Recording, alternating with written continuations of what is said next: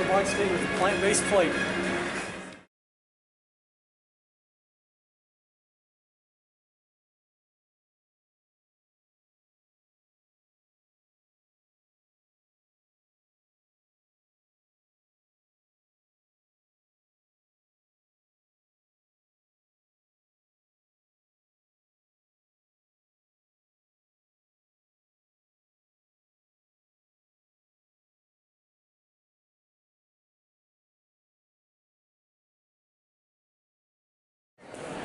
Okay, so here's a study on bitter melon, which is something that I've incorporated myself. I've gone to the international market and I've got the frozen version, but it's always kind of hard to stomach.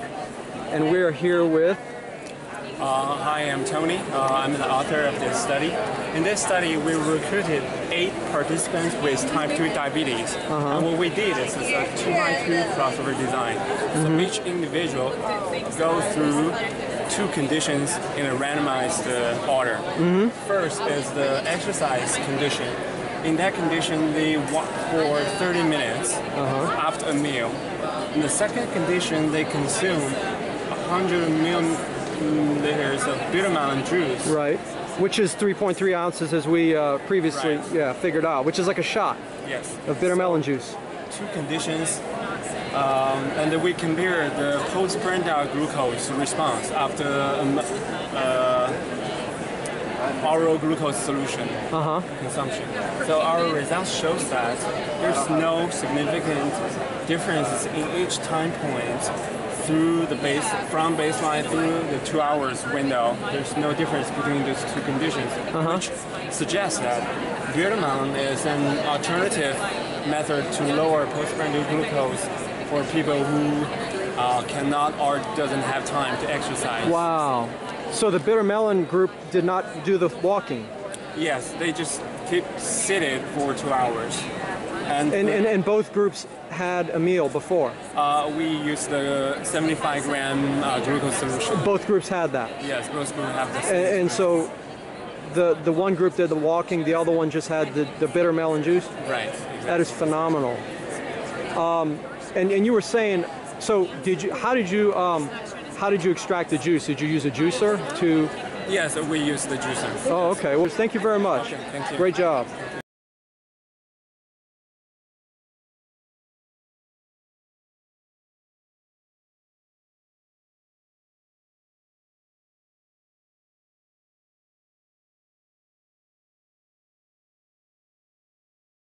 All right, you guys, so I'm here and I'm getting ready to attend this super awesome seminar on autophagy and muscle mass.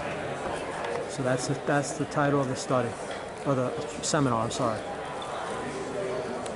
Amazing. So looking forward to watching this here.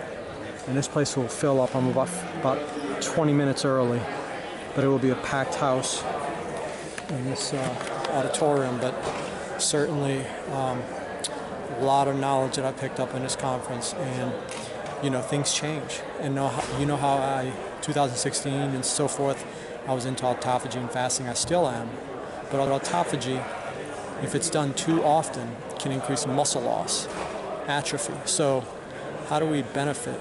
How do we get the best of autophagy while minimizing the caveat of it, right?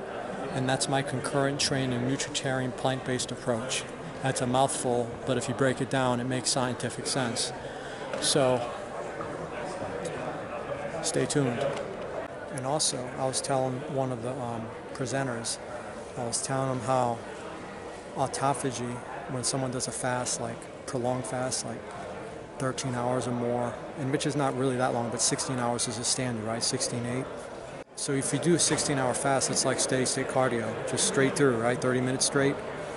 I do interval fasting. So what I'll do is I'll do maybe a 12-hour fast, which is standard, like dinner's at 7, breakfast is at 7 a.m. That's a 12-hour fast. Then I'll have a 6 to 8 hour intermeal fast from breakfast to lunch. So I'll have a later lunch, and I still have dinner. So I have that 3 meals. But if you look at the accumulated fasting window, it's 12 plus whatever between breakfast and lunch was, which let's say it's 6 to 8, right?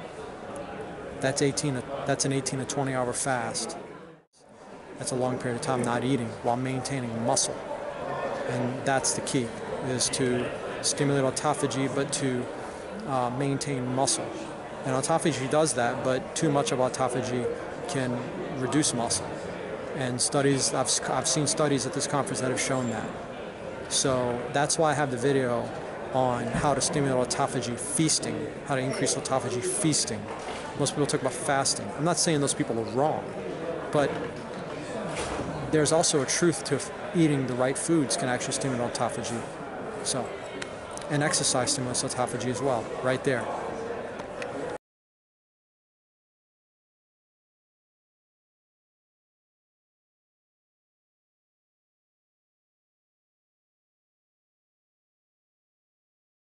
So as you guys can see here, this is 1 pound of fat and 1 pound of muscle. They weigh the same, but as you can see, the volume is a lot greater here. So oftentimes you'll see a guy, or me for example, and I don't look big, right? But that doesn't mean I don't have an adequate amount of muscle. And my fat-free mass index shows that, because my body mass index is in the higher end. And I have a healthy body fat percentage, which is on the lower end. And once again here, you can see this is even more pronounced of a difference. Look at this, 5 pounds of muscle, weighs a lot, but it doesn't take up a lot of space. 5 pounds of fat, weighs the same as this, look how much space it takes up. It's a density difference, guys, a density difference. So don't just look at, that's why you never should just look at the appearance of the person in clothes. You need to actually take their body composition to be able to specifically know whether they have enough muscle or not. Because if you're lean, chances are it can be deceptive and you don't look like you have a lot, but you do. And oftentimes that'll be a surprise when you see someone when they take their shirt off and you do some sort of body comp test. Then you see another person huge in the shirt, right? The shirt can't even fit them. Take the shirt off, you see smooth, no kind of indentations or definition. Now it doesn't mean they don't have a lot of muscle, but it also means they have a lot of this too. Not just muscle, but they have a lot of that. I'm interested in having a lot of this and less of that.